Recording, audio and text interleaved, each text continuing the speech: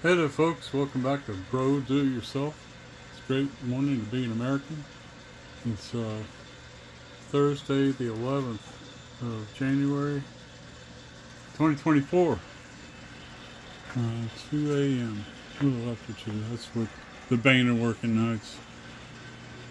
I got a couple days off. I don't know when to stop. So anyway, just needed to give you a little update because I'm going to come to a hard stop. I need to grab one of these junction boxes here. Tell you what I need to do is get this light off and do a light on you guys. How about that? Yeah, let's do that. So I'm going, instead of using an L here, to try to make this bend because I want it to run like this, these two. So I'll be coming out of this one to go to this light here. You can see the backlight really worked out really well. Oh, that's the front light. What am I doing? There you go. Turn that down a little bit. Yeah, I really like that light. It's outstanding. So, been dilly dallying around. I want to tell you what's amazing is how long it takes to do this kind of stuff. Because I don't do it every day, and I don't have all day to do it. I've just been grabbing out here, out there. But I came out, just started on this, I don't know, a little while ago. Maybe about 9 or something. And I had to run all these wires. So what I've been doing here is,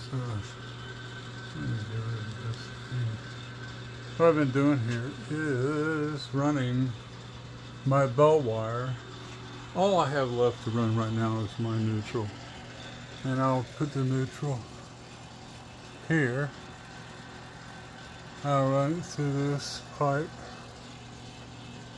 And I'll cut it. I get it buried underneath all this stuff, so and I'll run it underneath this here and leave an extension out, and I'll give it a 6 or 8 inch piece and tie it together there with a 3-way logo, and then I'll grab a 2.5 foot piece for that, and I got to do the same thing in this with the white wire. I'm getting kind of tired, so I don't know if I'll do it or not. I probably will. But tomorrow I need to get an L, just a straight L, so I can keep this distance. I already put maybe an inch and a half in between there, and that way I can run it and switch this third switch, which will be good. Then I can start working at my leisure and getting these. I'm not going to drop the pace. It's just that I've got a lot of other things I need to be doing too. So I'm going to get this one, and I still got to formulate how I'm going to come out. But I want to get electric source to this halogen. So I've got a switch here for that halogen light. And behind all this stuff, that's what that is. That controls the energy there. So a lot of monkeying around, you know, reconfiguring and stuff, but I'm starting to like what my result is. Like I say, I run the neutral wire, and then I'll be able to terminate all these once I get an L block here to go on.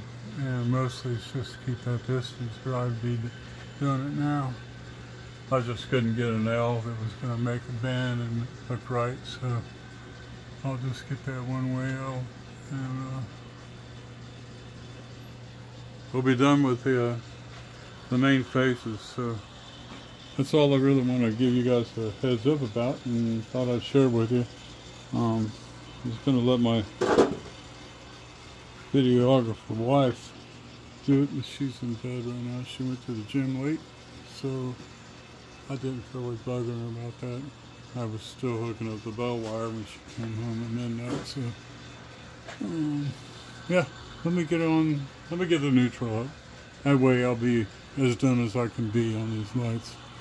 And probably I was just going in put caution to the wind and cinch them all back up. I've got them all locked down, so it's not going to make any whoopsies. Anyway, it just keeps getting better. Thanks for coming back, and I'll try to give you a better update. I'm going to flip the switch, okay? See you. Yep.